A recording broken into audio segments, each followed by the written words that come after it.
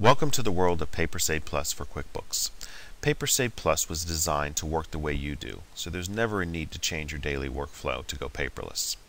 Today we're going to walk through how easy it is to enter an invoice and associate the scanned document with that invoice right inside QuickBooks. So we have a bill that came in from Invoice Insight Design, and we're going to go into Enter a Bill natively within QuickBooks.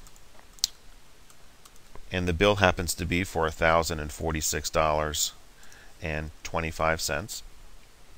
Now, since PaperSave is launched automatically when you start QuickBooks, all you need to do now is, just like you would before, hit Save and New or Save and Close. And PaperSave is going to ask us if we want to add a document to that transaction.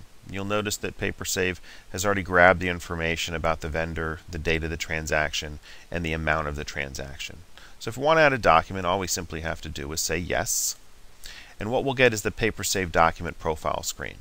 Now this screen is totally configurable by you, and you can put as much or as little information as you want on this screen by individual records or transactions.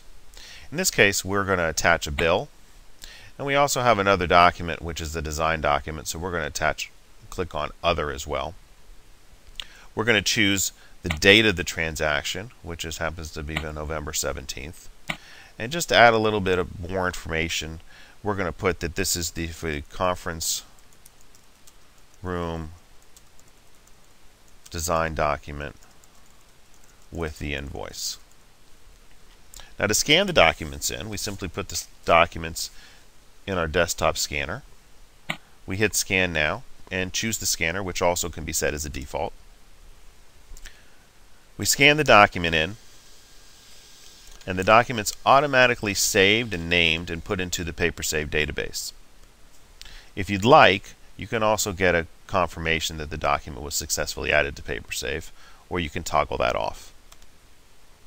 So let's say now it's a week or two later, and we were looking for that invoice and the backup associated with that invoice.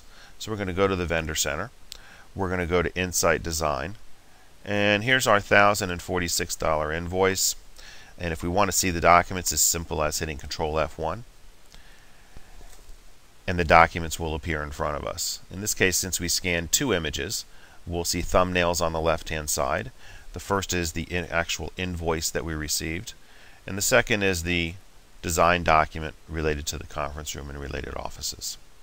And that's how simple it is to use PaperSavePlus for QuickBooks. Thank you for your time today.